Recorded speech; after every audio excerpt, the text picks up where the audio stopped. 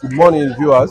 Yes, Onyendo yesterday finally spoke out from the court. He made some revelations. One of the things he said that 2 minutes, if he's out of detention or captivity, he will restore peace in the southeast. And he said some criminals are joining with the federal government to cause insecurity. He didn't mention names, but people are suspecting some other persons. What's your take?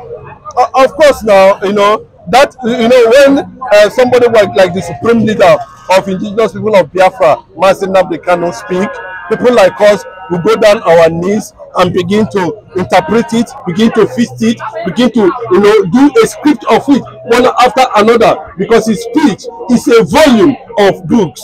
That statement you saw there, that in 2 minutes he was going to, his presence, not the breeze. That peace is what Biafra represent. Biafra represent peace. That's the fact. Anywhere anybody want to interpret it, that is your own business. But for people who has been, a conversant with revelations about the restoration of the Black Kingdom. You know what I mean about the Black Kingdom? The Hebrew nation, the Black emancipation, the Black liberation. We begin to look at it from that angle. That yes, when he said in 2 minutes, the understanding and the consciousness that will enter the mind of every black man all over the world, of every black man in Biafra land, will be something of a kind of dove coming inside to dwell and giving you a particular vision and understanding of the direction where you are supposed to go. So that 2 minutes of Kanu's presence anywhere in the world, anywhere in Igbo land, anywhere in Biafra land, anywhere he steps his leg on, means that the Bible says the Prince of Peace. I'm not trying to equate him with divinity as in God, though we know that he is well connected to the source. But what we are saying is that when Nnamdi Kanu is talking about peace in 2 minutes, you should understand what it means. That means the Biafran consciousness is going to, expand, and possess every black man around the African, all over the world. No, you don't understand what I mean. It's not this kind of 2 minutes peace all these people are talking about. That is why Nnamdi Kanu has become an ideology, and people are beginning to study him. People are beginning to digest anytime he opens his mouth and make a statement that peace is going to come to the black man all over the world in 2 minutes. What does that mean? It's not this kind of thing we hear from some other part of the country, or some people who are somewhere in another part of the country who come up with one ideology or the other. We are talking about command and control. That is what we are talking about. We are humans, and that is what God said. For you to control humans, there is law. And what is the law? The 10 Commandments.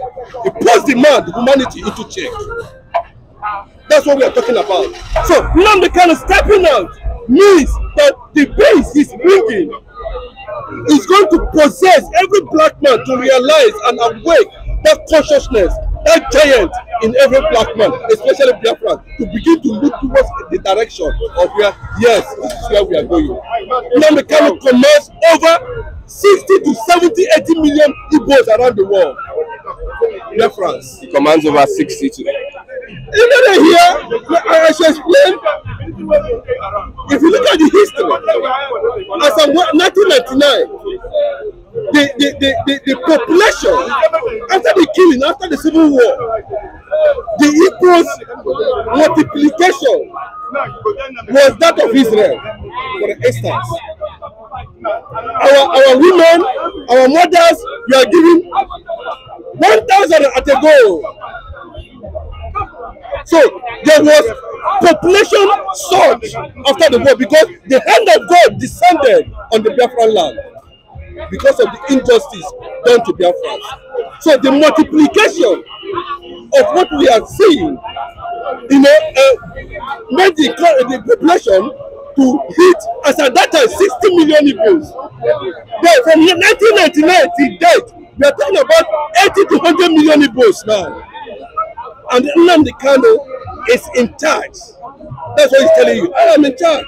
My presence brings peace. That's what the Bible says. That through one man sin entered into the world. Through one man, liberation came. Through one man, salvation came.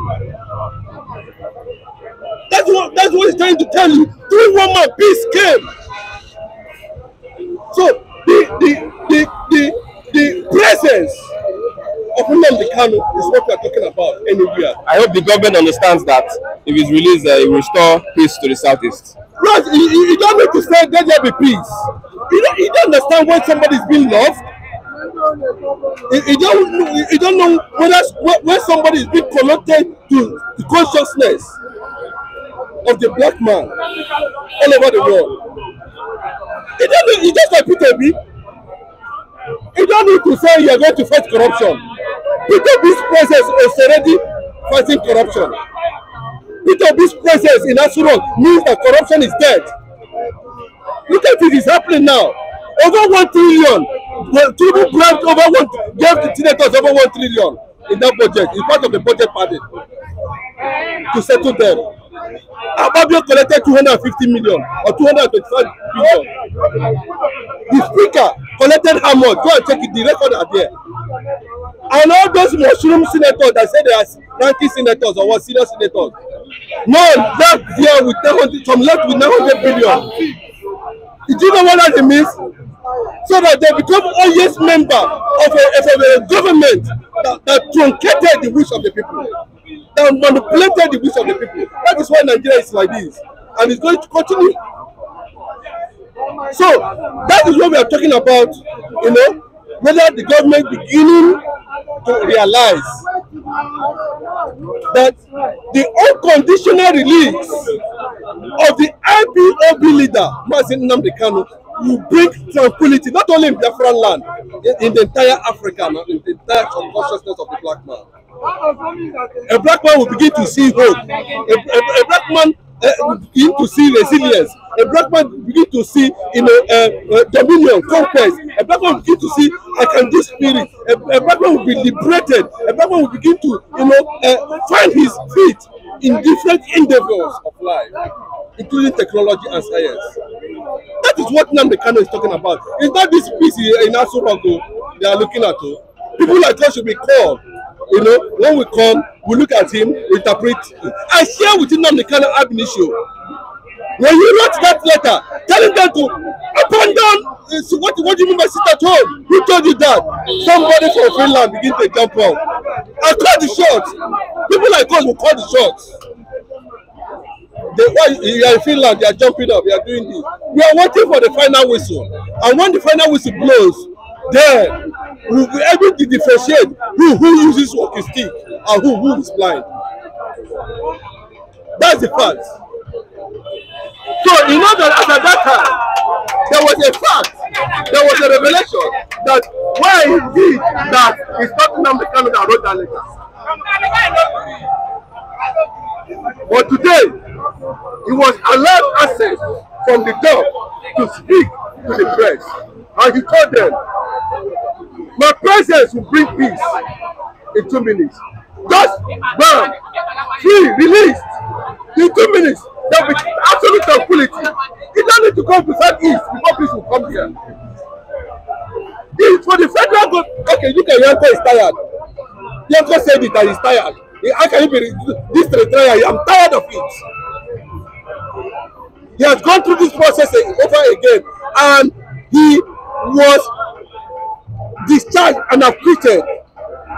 Then, Opolo Eye, maybe Opu Eye, they see from back, come.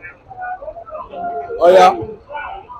Being a man who believes of what he believes, being a man that people like Sowore them has learned from, being a man people like Sunday them has learned from, because of his ingenuity and resilience, he has stood his ground to define the identity of who he represents. That was why people like Sowore, Sunday always say, please, release Nnamdi Kanu. Some people said it. You know why he said it? Because we are watching the scene, what is going on. 2 days ago, there was a major fracas militarily in Niger Republic. they cut ties with American government, and they ordered almost how many thousands of American troops in Niger to leave with immediate effect. The Sahel, the Arab world. Bros, what, you know, when people like us see it coming, most of them don't believe what is coming. That this is this is not a matter of a fool. This is reality.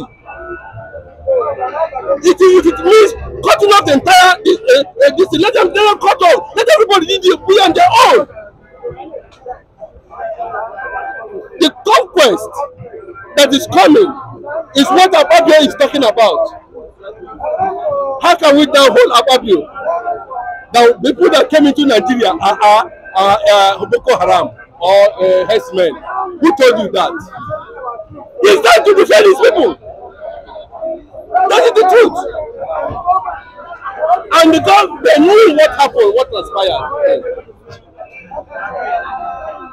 In the first place, do the military have business to intervene where two local governments are having maybe a land dispute, maybe a political issue, maybe a structural issue, maybe a relationship issue, maybe an interest issue?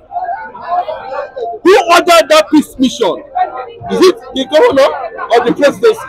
Now, bros, there are more questions to be asked on what led to the kill. 2 Igbos were killed. They are among the soldiers killed. 2 Igbos, 1 major.